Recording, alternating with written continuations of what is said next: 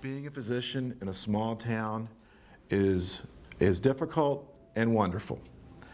We had a snowstorm in my area. I was going between two different hospitals and barely making it. A 15-minute drive took about an hour. When I got to the second hospital, there's a hill that hadn't been salted yet. Couldn't make it up the hill. In fact, I slid off at the bottom of the hill trying to get to the hospital, had surgery scheduled. I'm calling the tow truck driver to get my car out so I can get to the hospital. A guy pulls up in a truck.